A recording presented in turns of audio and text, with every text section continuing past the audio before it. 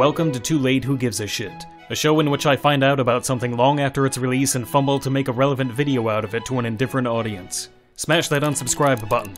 Mundaun is over a year old now, but I never heard anything about it until just recently.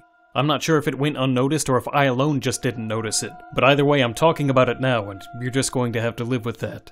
It's a Swiss horror game named after the real-life location it takes place in, an area so small that a search will yield far more results for this indie game than the actual town. Like I mentioned with Muramasa and Blasphemous, this is another game absolutely steeped in the culture of its developer. Many of its buildings and landscapes were directly modeled from real sources, and all of the dialogue was recorded in the Romansh language. The protagonist, Kurin, who's so European he wears his backpack at all times, makes charming interjections in the language as you play. Hallo Bobetta, Biala Skaurazas. The time period is vague, but the impression is that you're getting absorbed into an old world of wood-fire stoves and sputtering trucks, and the pencil-drawn style somehow amplifies that sense of age, maybe due to the black and white palette or the weathered quality the sketch paper brings. The developer printed out the UV mappings and drew textures for them over a lightbox, then scanned those into the game. Up close, this results in a very unique, abstracted look, but from a distance the landscapes look deceptively realistic. There's more to the art style than just pencil textures, with the lighting and effects being very carefully balanced to make the visuals work. Certain objects were clearly darkened to a jet black that actual pencil could never reach, and certain effects cheat and go beyond what pencil alone can do in order to add more realism and depth. The visuals do have a problem with items blending into the background too much, and even large objects like pitchforks can be easy to miss. You really have to methodically search every ledge and countertop to make sure you've gotten all the pickups in a given area, or else you'll run short on supplies. A few sections are simply way too dark, and I could only manage to see what was on screen after turning out every light in the room. Playing at night in total darkness suits the game anyway, but it was pretty much a requirement to clear these areas. Those few problems aside, there's a very effective creepiness to the smeary sketchbook quality, and the abstraction makes it very easy for the visuals to distort in nightmarish ways.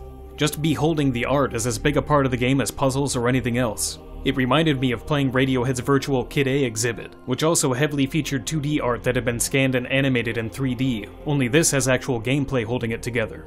But while Mundaun's visuals can be disturbing, it doesn't feel right to label it as a pure horror game. The developer describes it as a dark fairy tale, and that definitely seems like the right way to approach the game. It's more surreal than scary, and it always feels like you're on a journey more than experiencing terror or fighting for your life. Over the course of 4 days, you travel higher and higher up the Alps, experiencing new challenges every step of the way. The first day is the weakest, pitting you against hay people who somehow cause damage just by looking your direction. The main option for fighting them is to use pitchforks, which break with Breath of the Wild-like fragility and are few and far between. Sneaking within stabbing range without detection is frustrating, since they often snap right to you and there isn't enough cover to make a good approach.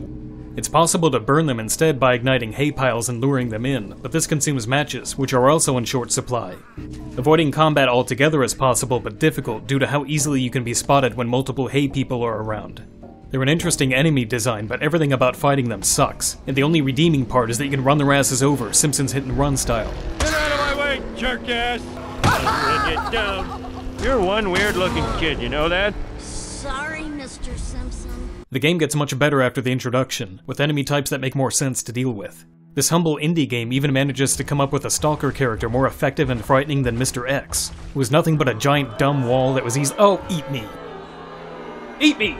There's even a small amount of shooting, which means that yes, the game is a candidate for gyro aim. I am legally required to disclose this. Fighting is a fairly small part of Mundaun though. The gameplay is too varied to define it any one way. In a given moment you might be solving puzzles, fetch questing for a list of items, sled racing, caring for a phantom goat, or joyriding in a truck that will make you sick. None of it is especially groundbreaking, but the game does have an admirable way of moving from idea to idea without ever settling into a formula. Most of Mundaun's ideas work, but there's occasionally a clumsiness to the puzzles that makes the game feel old in a different, less charming way. You often have to look at just the right spot from just the right distance to get an object to respond, which can make time-sensitive puzzles annoying. Upgrading your stats is mostly done by finding hidden pickups, but upgrading your fear resistance requires filling a pan with water at a fountain, setting it on a stove, adding coffee to it, putting a log in the box and using a match to ignite it, then closing the door and waiting for the coffee to cook before using a cup item on it and finally choosing to drink that cup from the menu. There's a logic to the puzzles, but they're always a rigid process. You have to do every step in just the right order. You get used to these things, but it definitely feels like going back to a game from a few generations ago. In between the objectives are brief scenes and flashbacks that mostly play out in the normal first-person view, Half-Life style. It's a simple Faustian bargain story, but it develops at a good pace and the visuals make it fascinating to follow along with.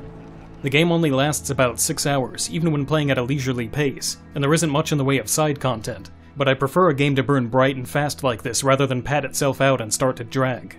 The game is very pure in that it keeps evolving through new ideas and ends the instant they run out, while its premise and atmosphere are still really engaging. The general stiffness of the puzzles and combat is its biggest weakness, but again, Mundaun isn't really about fighting or horror.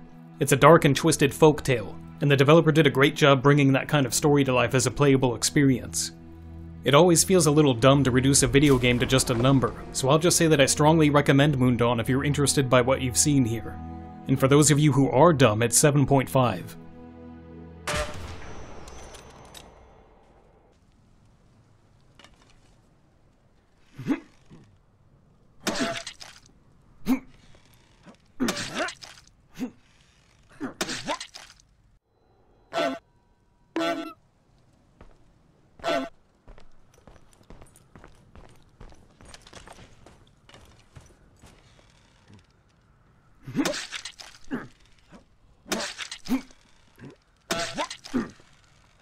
Gavin, well, send me a damn Steam Deck.